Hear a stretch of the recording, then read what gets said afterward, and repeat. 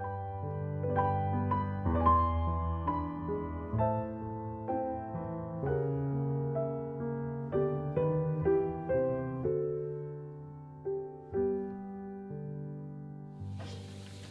good afternoon. Thank you for inviting me out today.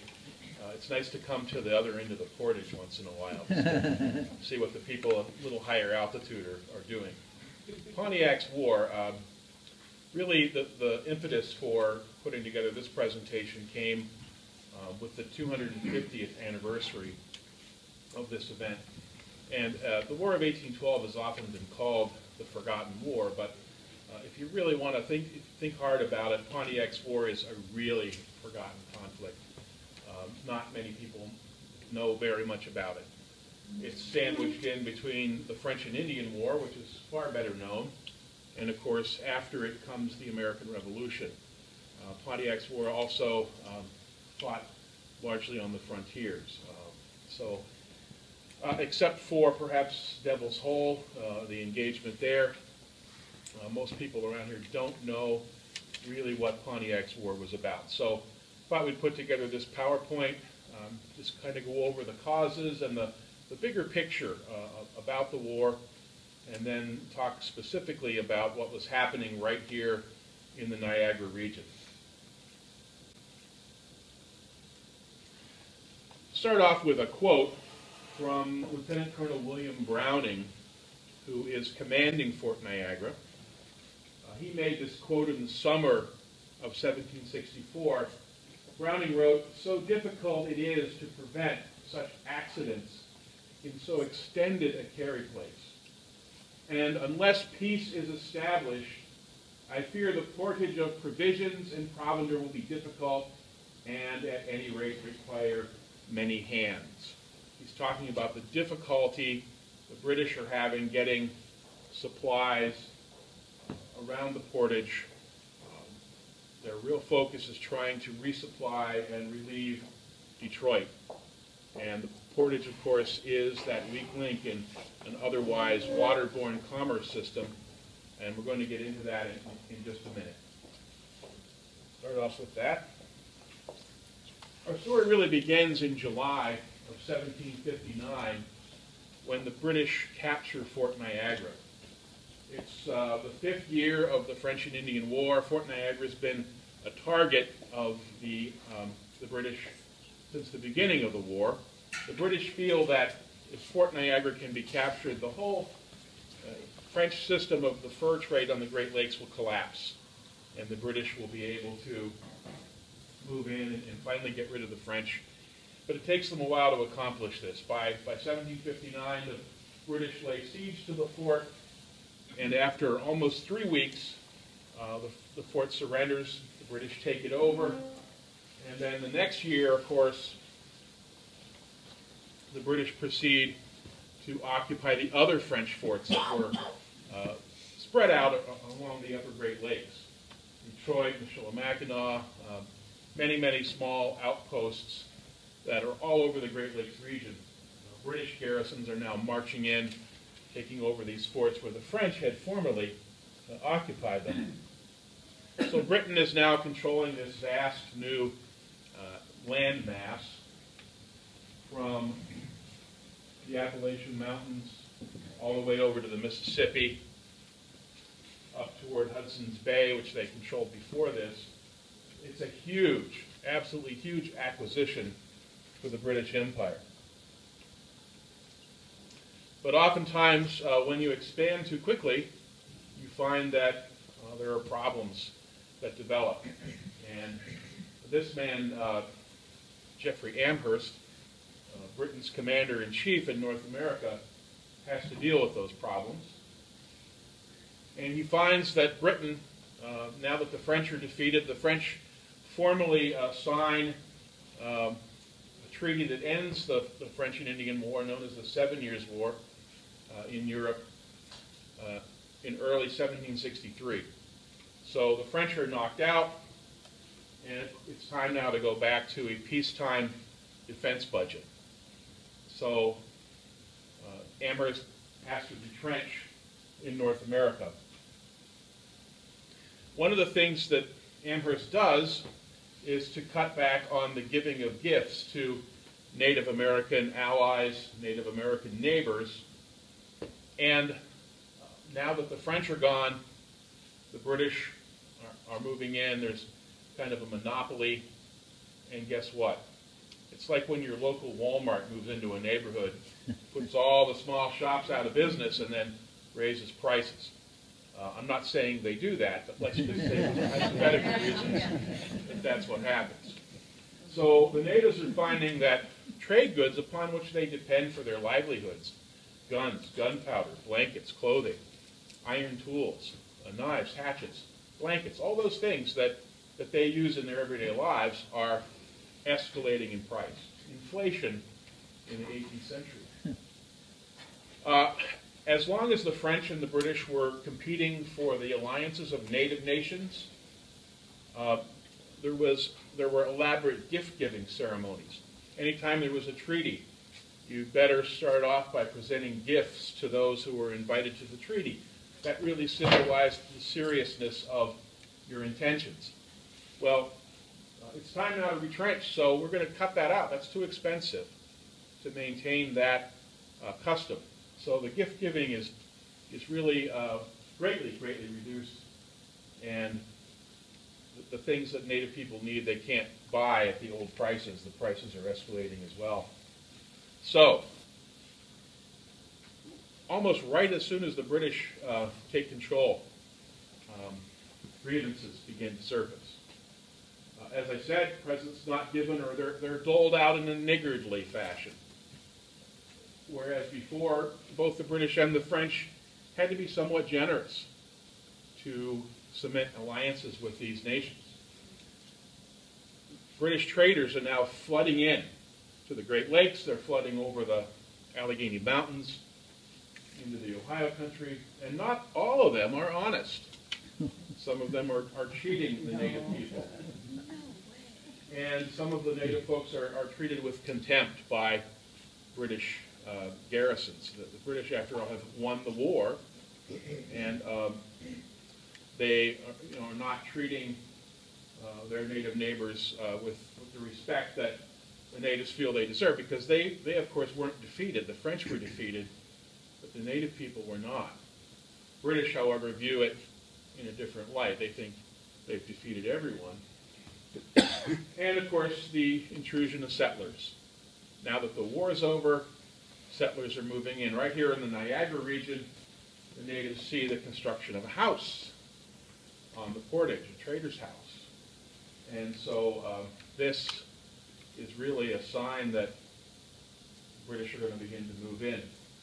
I think that a lot of the native people really thought that after the British drove the French out of Fort Niagara, that they would destroy the fort and withdraw back east of the mountains. And that just did not happen. It didn't happen really in many places on the frontier.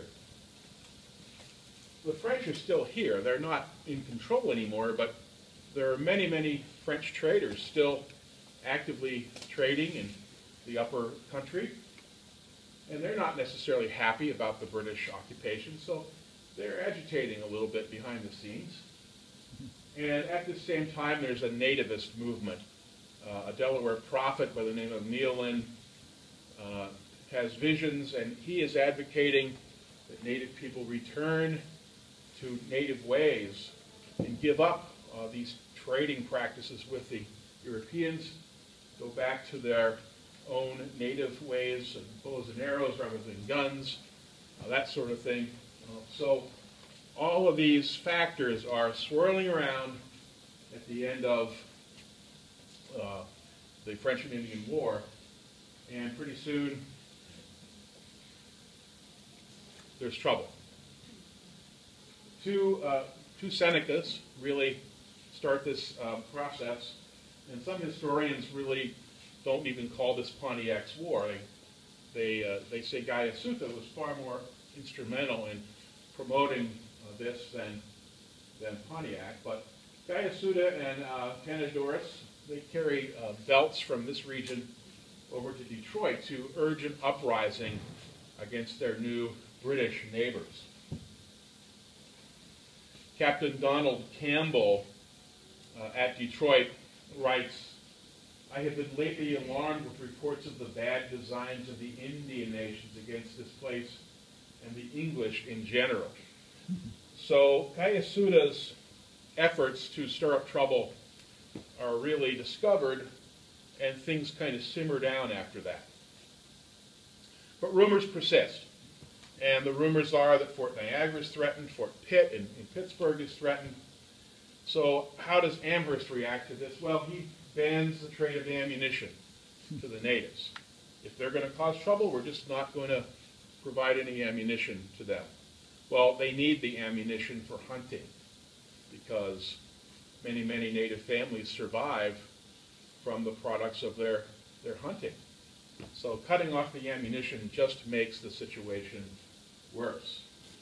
Amherst himself has absolutely no respect for native people. He views them as a nuisance. So he's not the guy to be handling a crisis like this. April 1763, a couple of years have passed since the first rumblings, and things have been building a little bit of momentum. An Ottawa named Pontiac holds a council with Ottawas, Potawatomis, and Wyandots outside of Detroit. And he forges an alliance with the purpose of capturing Detroit. This is what Detroit looks like in 1763 or 1764. The General Motors plant is right here. No, I'm kidding. It's a stockaded village, essentially. It still looks like it did when the French were there because the British haven't been in control of it for very long at this point. So Pontiac decides to take Detroit by surprise. And this makes a lot of sense because, it's just not too smart to just storm an enemy outpost that's fortified, where there's artillery, blow you apart. So stealth is a far smarter strategy. But the fort's commandant, a man by the name of Henry Gladwin, is alerted that this is going to happen. And he foils the plot by having all of his men on alert, muskets loaded. So the plot fails. They are unable to capture Detroit by stealth. And so they decide, the native alliance decides to lay siege to the fort. And this goes on for several months. Starts in May. And I'm starting with Detroit because it has a lot to do with what was going on right here on the Niagara Portage. Because Detroit, crops were grown in Detroit. It was an agriculturally productive area, but it still depended upon supplies from the more settled parts of North America. And the supply routes coming across Lake Ontario, Lake Erie, or up the Mohawk to Oswego, and then along the same route. One route along the southern shore of Lake Erie, the other one along the northern shore. So it's a long, long supply line, but fortunately for the British, most of that supply line is water. And the British are maintaining sailing vessels on both Lake Ontario and Lake Erie, so they can carry these supplies and reinforcements most of the distance. So one of these parties of troops that's on its way to Detroit is under the command of a guy by the name of Lieutenant Tyler. And they land at Point Calais on Lake Erie's north shore, May 13, 1763. At this point, no one back east really knows anything's wrong at Detroit. And Tyler's men land here, and they're attacked. And some survive and get away, and that's how news gets back that there's something wrong at Detroit. So over the course of the next few weeks, war parties seize most of the British forts in the Great Lakes region. And you can see there, there's a fort at Sandusky that they capture, Miami, St. Joseph, Yatnan, Michilimackinac, all of these forts. out here fall one after the other. And then in June, the forts that really connect Fort Niagara to Fort Pitt in what's now northwestern Pennsylvania, Fort Presque Isle, Le Boeuf, and Venango, they all fall as well. These are small garrisons, just a handful of soldiers, and in most cases they didn't know what was coming. So they're quickly seized, and some of the men are killed, some are taken prisoner, and the forts, for the most part, destroyed. Probably the most famous incident of Pontiac's war is how the natives captured Fort Michilimackinac in northern Michigan. They staged a lacrosse game, and at some point the lacrosse ball was thrown into the fort, and all of the players ran in after it. And women were inside the fort with sawed-off muskets under their blankets. And as the players rushed in to the interior of the fort, much to the mirth of the sentries who were standing there watching this, all of a sudden tomahawks are grabbed, muskets grabbed, and within, of course, a very short time, the fort is captured. Fort Pitt is besieged. Fort Pitt is where Pittsburgh is today. That's a rendering of it. They don't capture Fort Pitt, but basically of the big forts on the frontier, Niagara and Pitt are about the only ones that don't fall to these native war parties. Fort Pitt is linked to the eastern settlements by a very rough road over the mountains in Pennsylvania, a road called the Forbes Road, and a couple of other forts along this road are attacked but not captured. Fort Bedford and Fort Ligonier. Both attack. Settlers from those areas run into those forts for protection, and the situation becomes very, very desperate for these besieged garrisons. So Fort Niagara is really too strong for a direct attack. Too many men, fortifications, while they're deteriorated, are too strong. But if you wander very far away from the fort, you're risking your life. Parties of woodcutters are attacked and killed. Messengers that have been dispatched from the fort to take messages, up to the upper landing, for example, are waylaid and killed. So it's very, very dangerous to go outside of the fort, very far from it. Well, Amherst has to do something, and so he's going to organize a relief expedition to try to reach Fort Pitt and Detroit.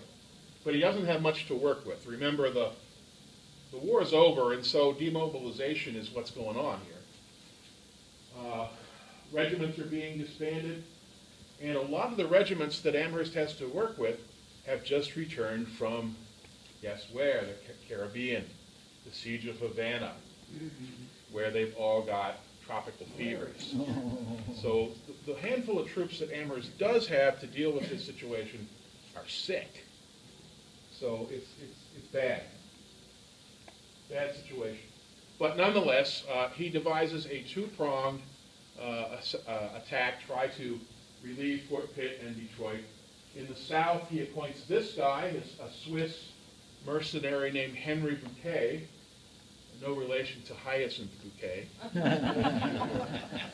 Keeping up appearances, fans. I think it's spelled a little differently as well. Colonel Henry Bouquet gets orders to relieve Detroit over that Forbes Road that I showed you a bit ago in southern Pennsylvania. And this man, Captain James Dalyell, gets instructions to relieve Detroit. Dalyell is Amherst's aide. His portrait's there, along with a picture of the village. Bouquet is on his way to Fort Pitt when he is attacked by a goodly number of native warriors. But he holds his ground, and he's actually able to hold on and make it through to Fort Pitt. He fights the Battle of Bushy Run in August of 1763, which is a famous victory where Highlanders basically defeat the native people who have tried to stop the Lucas column. This is one of the few instances where the British Army is actually able to survive an action of this kind in the woods. Dalyell, on the other hand, doesn't fare so well.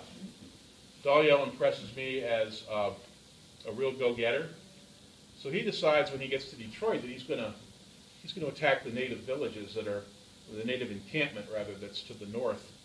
So he starts out at night and he marches right up the road toward this native encampment. And it isn't long before he's cut off from the fort, and his men are pretty much decimated. He himself is killed. So this is another defeat for the British at Detroit. The remnants of his column retreats back into the village, and once again, the siege continues. At this point in the story, resupplying Detroit is absolutely critical. And here's the problem. This is the weak link in the whole system, because it's difficult for the native people to attack British sailing ships. They have artillery, and a load of grape shot can do a lot to a birch bark canoe. So it's going to be very difficult for them to attack the supply ships that are carrying the supplies and the soldiers to Detroit. However, here on the Portage, all of those supplies and troops have to go over land.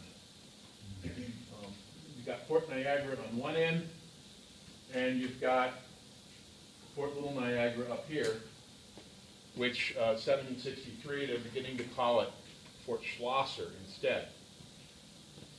So you've got these two posts, and in between, you've got this long portage that is very, very exposed. Hence, the quote we began with from Browning, that it's going to be, peace better be established soon because it's going to be very, very difficult to move very much over this portage. Amherst organizes the platoons.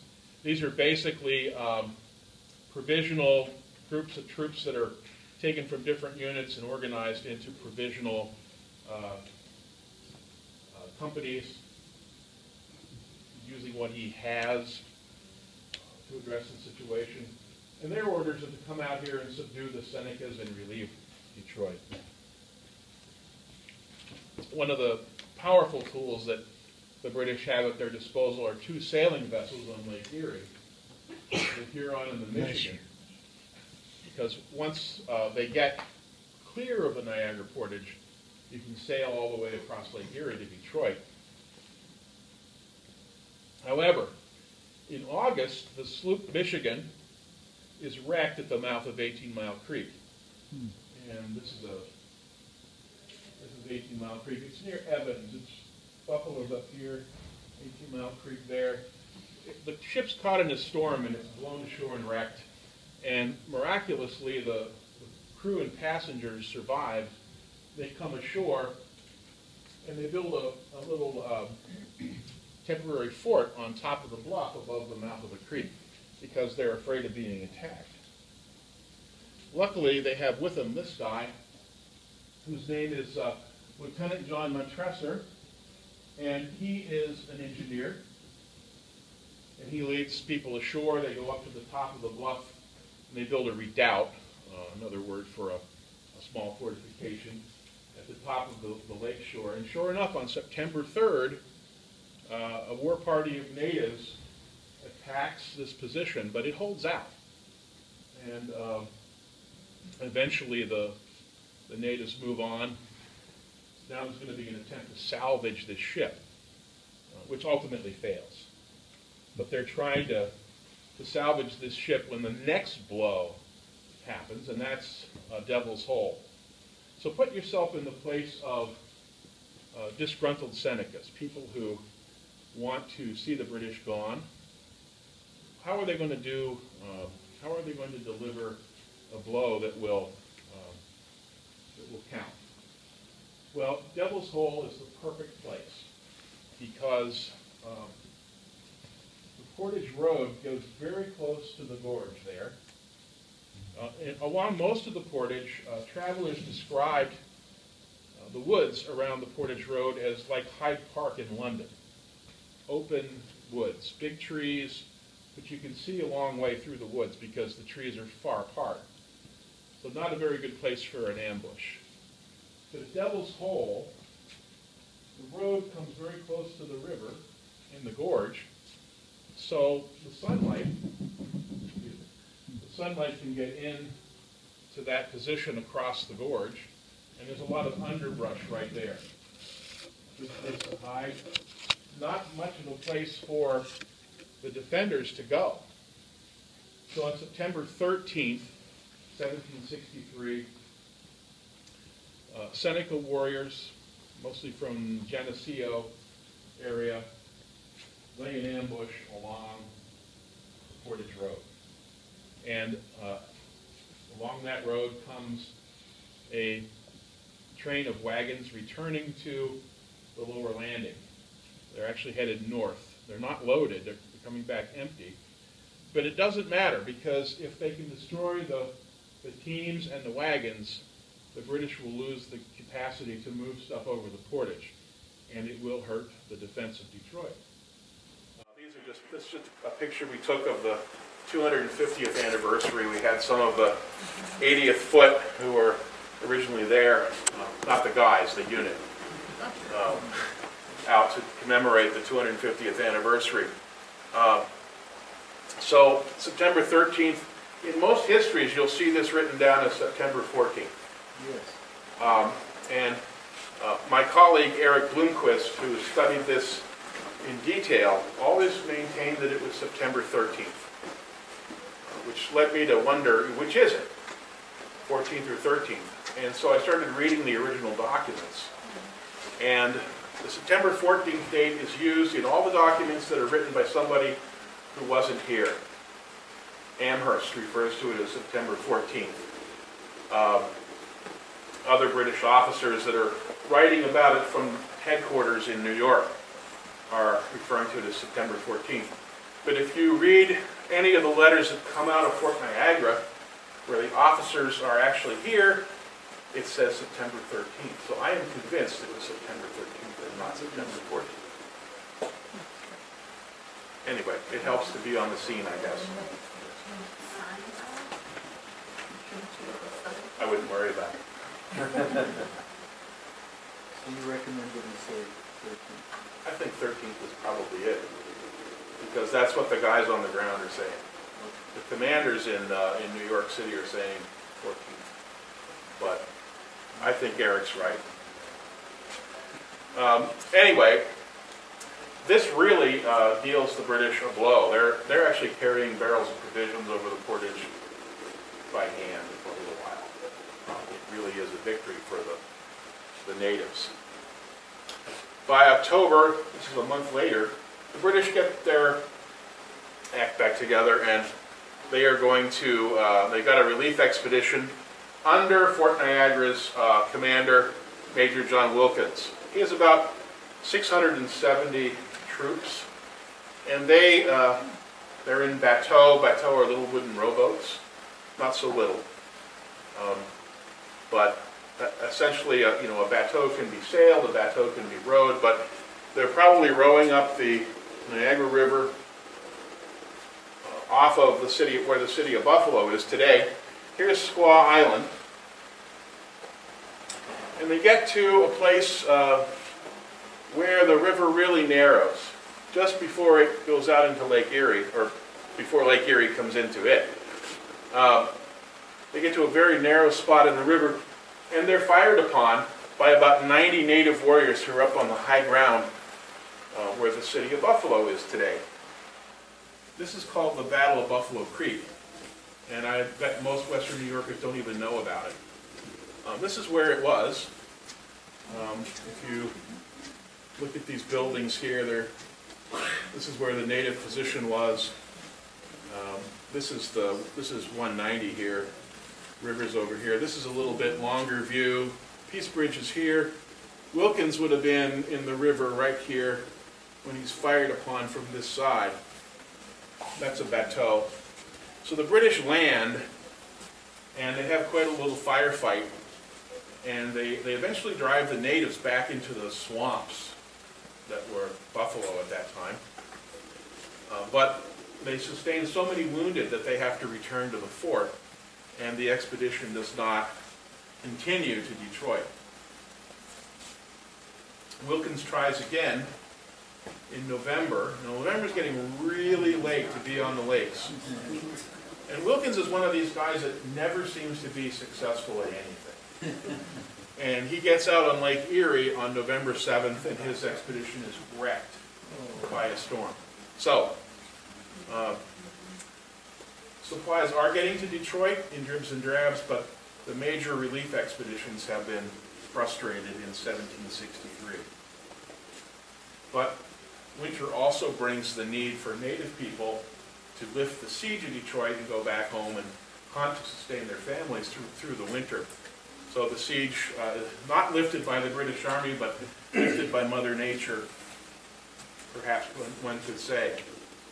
About this time, November, another blow falls on the Portage. Now, this is 1763 is not a good year for the British here on the Niagara. There's a little fort at where Art Park is today in Lewiston called Fort Demler. And it stood just about where this star is, right at the top of the gully. And this is what we think it looks like. It was not really much of a fort. And in November, a sergeant and 10 men sent to bring in wood were attacked. 7 were killed, 1 man escaping. Another was overtaken by 3 Indians very near the fort and his head cut off. There are accounts of this where the British inside the fort have a cannon. So they're going to fire the cannon to scare off the war party. And when they fire the cannon, the concussion from it knocks a piece of the stockade wall down. So just not a good situation. Further south in Pennsylvania, you have a lot of raids on frontier settlements, settlers taken captive. There's a lot of the government not really doing much to protect the frontier settlers. So they take it into their hands, and they actually go into a settlement of peaceful Conestoga Indians, and they massacre them. In fact, the county authorities in Lancaster, Pennsylvania, take the survivors and keep them in the community jail, protect them, when these frontier vigilantes called the Paxton Boys actually break into the jail and slaughter the rest. So this is happening on both sides, natives killing settlers, settlers killing natives. It's an escalating cycle of violence. Well, the British now have to do something. They have to counterattack. And the 1764 campaign is what comes out of this. They've got a new commander. Amherst has finally gone back to England. Most people are not sad to see him go. And this man, General Thomas Gage, takes command. Gage is the guy who, about 12 years later, 11 years later, sends the British Army off to Lexington and Concord. So, his career does not improve from here, I guess you could say. But Gage is the new commander. Gage is a little more tuned into native diplomacy than his predecessor was. And he follows the same tactics that Amherst did the year before, but Gage has a lot more to work with. He's going to send Bouquet back across Pennsylvania, and Bouquet is going to go all the way out into the Muskingum River in Ohio and subdue the Delaware and the Shawnee. A man named Colonel John Bradstreet will relieve Detroit, coming through Niagara. And at the same time, Sir William Johnson, who is the Crown's Indian agent, will convene a huge native congress at Fort Niagara to establish peace treaties with the nations that are in arms against the British. So this is essentially where those expeditions are going to go, in the south and in the north.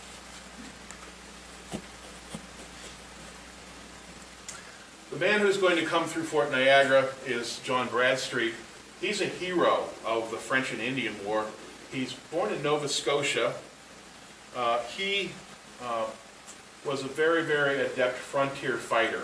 He beat the French on several occasions. He captured Fort Frontenac in 1758. That's where Kingston, Ontario is now. So he's got a good military reputation, and he's known for his logistical expertise. He knows how to move an army from point A to point B, especially by bateau. So that's why he's especially cut out for this expedition. So during the winter, William Johnson holds a council at Johnson Hall, and he sends representatives to ask native nations to join him at Niagara in July for a big peace conference. This is the message he sends. My friends and brothers, I am come with this belt from our great father, Sir William Johnson. He desired me to come to you as his ambassador and tell you that he is making a great feast at Fort Niagara, that his kettles are all ready and his fires ignited. He invites you to partake of the feast in common with your friends, the 6 nations, who have all made peace with the English. He advises you to seize this opportunity of doing the same, as you cannot otherwise fail of being destroyed. For the English are on the march with a great army, which will be joined by different nations of Indians. So it's kind of a combination of carrot and stick tactics here. Join us. The 6 nations have made peace, and if you don't join us, you'll be destroyed. That's what Johnson's message is. Johnson had the advantage that most of the 5 nations to the east of the Senecas were not involved in the rebellion per se. It was mainly the Senecas. So he is able to get the Mohawks in particular and some of the other nations to actually go with him to try to subdue the rebellion, which is key. I'll get into that in a minute. Bradstreet's got 1,200 men, and I've listed them there. Most interesting is, it's British regulars, but men from New York, Connecticut, and New Jersey come out on this expedition. They have boatmen, and they have 250 native warriors that come along on the British side to fight against native warriors who are in rebellion. And this is a tactic that Johnson uses again and again to try to divide and conquer. So July and August, there's this huge peace conference at Fort Niagara. 1,700 Native Americans convene at Fort Niagara, and Johnson reaches agreements with many of the nations that are there. But he does it very cleverly. He doesn't meet with them all at once. He makes separate deals with each nation. Again, divide and conquer. Each nation must sign its own. The last thing he wants is a unified, native movement. So he does it all nation by nation. One of the things that the Senecas are forced to relinquish is a 4-mile corridor on both sides of the river to the British Crown. And you can see here on our side, on the U.S. side, that's when this big transfer of land from the Senecas to Johnson and then the British Crown takes place. He gives out 25,000 pounds worth of presents, but many of the hostile nations did not attend the conference. So there still needs to be a military expedition to settle things. Well, while Johnson's holding this big peace conference, not holding a press conference, while he's holding this big peace conference, Bradstreet is moving his army over the Portage. But, they have to be careful because they don't want to move the army on into the Ohio country when there's 1,700 natives at Fort Niagara. So they kind of hold the army back and wait for the peace conference to wind down before they fully move the army over the Portage. Moving an army over this Portage is a time-consuming process in and of itself. But they've gotten their army over the Portage by August 8th. They're at Fort Schlosser, which is depicted here. And they're going to, from here, go by boat along Lake Erie to try to get to Detroit. While this is going on, this is a busy year on the Portage. They realize that one of the problems with the Portage is that it's this long, exposed road that offers many, many opportunities for ambushes. So they're thinking, if we fortify this road, it will enable us, it will be much safer moving goods over the Portage. So our good friend Montresor, remember our friend the engineer, who saved his people on September 3rd, 1763, he builds a series of redoubts that are 600 to 1,000 yards apart. And these are places of refuge in case of an attack. You can run to them. They're very simple. They're just a wooden stockade. You can see an elevation there. It's a sharpened log. And inside there's a firing step and basically a hollow log square. You can just get in there and take refuge in case you're attacked. He also finishes up a device called the cradles, which is referred to as a mechanic engine at that point. And that's some sort of an inclined plane that's designed to haul stores up the escarpment. Not a new idea. It's been talked about for quite some time. But it gets finished during this summer season and is working, apparently, it's working okay. Was that in one location or several? It was in stages because they had to come up out of the gully and then they had to go up over the escarpment from there. I'm going to show you some. Bob, some people refer to it as the first railroad in North America. That's not true. No. Well, some people do refer to it that way, but I agree with you. Most rail historians don't credit that. That's what I thought. Yeah. Thank you. Most rail historians don't look at it that way. I'm not going to say one way or the other. But here's some fanciful depictions of it. Here it is going from the river all the way up to the top. Here's another view of the same thing right up the top, and it wasn't that way. It was more gradual than that in a couple of stages. This looks like, if you've ever ridden the incline plane on Mount Washington in Pittsburgh, that's what that looks like to me. So those really aren't too realistic. Was it driven by gravity? Partially, yeah. They had apparently a big windlass at the top that helped as well.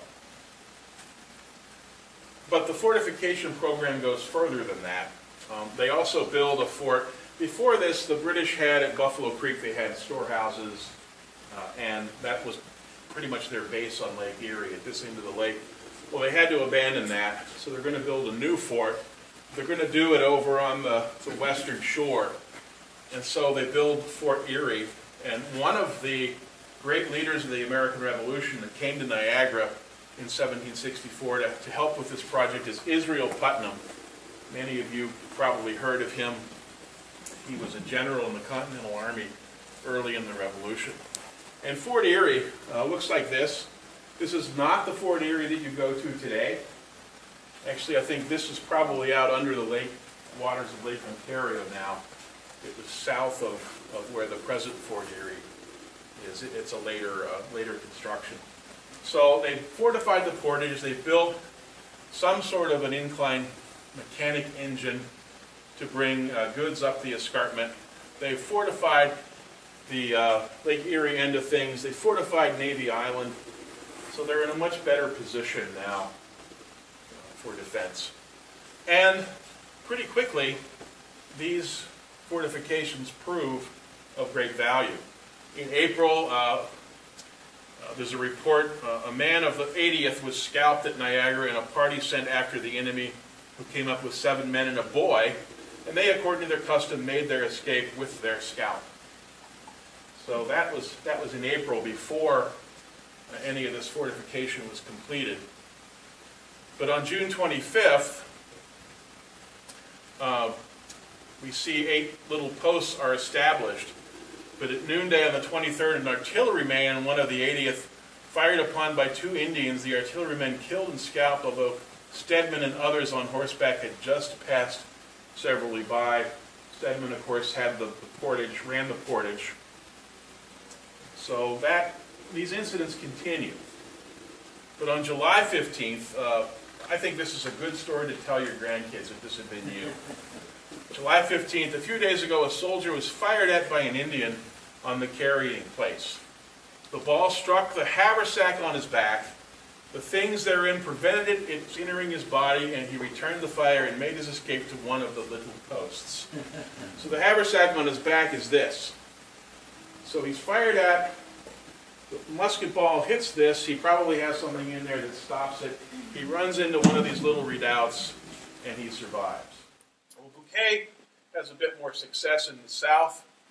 He marches all the way to the Muskingum and forces the natives to sign a peace treaty, and they have to return all the captives that they have taken over the years.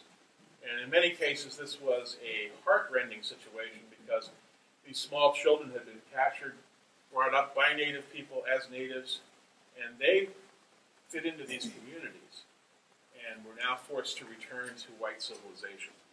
And in many cases, some of them didn't want to come because they'd been small children and they had grown accustomed to the native way of life. But that was the reality of the situation. The final peace treaties are signed at Oswego in 1766, even though hostilities end in 1764. But the treaty signed in 1766, and for the most part, the frontier returns to a peaceful state. Pontiac himself, who is credited with creating so much of his trouble, particularly around Detroit, is murdered near Cahokia, Illinois in 1769 by another native. These are some 19th century depictions of Pontiac's murder. So he ends up in not very good condition either. Political legacies of this war. Native settler antagonism. This really began in the French and Indian War. Pontiac's War just exacerbates this situation. If there is race hatred that's being generated by this frontier conflict, Pontiac's War just throws gasoline on this fire. And that continues for many, many years in American history. Proclamation line of 1763. The British are looking for a solution to this problem. So they declare a line pretty much along the Allegheny Mountains. West of that is reserved for the native nations, so the settlements will be confined to the eastern seaboard. Well, this greatly alarms many colonial Americans because they had been promised land west of those mountains for their service in the French and Indian War. So this seems like the British government is changing its mind and pulling the carpet out from under them. And of course, the British don't have the power to enforce this. So the settlers continue to cross the mountains, but it creates some political ill will between the colonies and the home government, which we see what happens in another 10 years. Third thing that happens is frontier residents begin to resent the eastern governments and their inability to protect them. And this creates all kinds of political turmoil within the colonies themselves, particularly Pennsylvania, where the raiding was a lot worse than it was further north. I can't see very well from here. Is that Washington on that map? Let me go back. Is it Baltimore? Baltimore, Philadelphia, New York, Boston. Wilmington? Wilmington. Yeah. So Pontiac's War has a big legacy, even for us today. Physical legacies. There are still things around that are related to the war. At At Fort Pitt, there's still an original building from 1764. It's called the Block House. You can still see it today. It's run by the DAR. Fort Niagara, the redoubts, the two redoubts were built after this war, but in response to this war. Because the British thought, we only have a few soldiers to defend the fort. We need a better way than having these huge walls that require hundreds of men to man them. So they built these two redoubts. Instead, 25 men in a redoubt could pretty much protect the fort's walls. And the third place you can go to experience Pontiac's war is Bushy Run Battlefield east of Pittsburgh, again in Pennsylvania. Well, you know, there's no real conflict in American history that Hollywood does not get into the act. And I'd like to, this is kind of a grim topic, so I'd like to kind of end the program today on a little bit lighter note. Hollywood gets into the act with a movie called The Unconquered. Cecil B. DeMille, no less. And I think you can tell from the artwork here what kind of a movie it was. And I think it's especially interesting who played Gayasuta in this movie. Boris Karloff. So, if you have a chance to watch this, it's funny. It's an interesting period piece that is it's worth the watch, but keep in mind that you're not seeing anything that actually happened.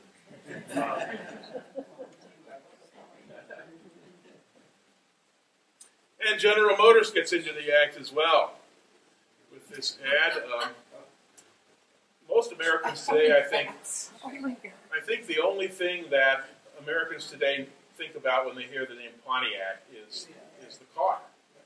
And Pontiac, obviously named after Pontiac. But, yeah, what can I say?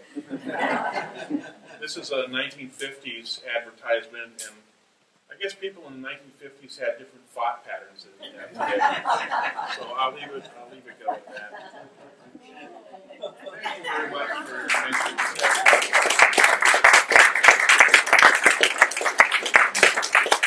Any questions?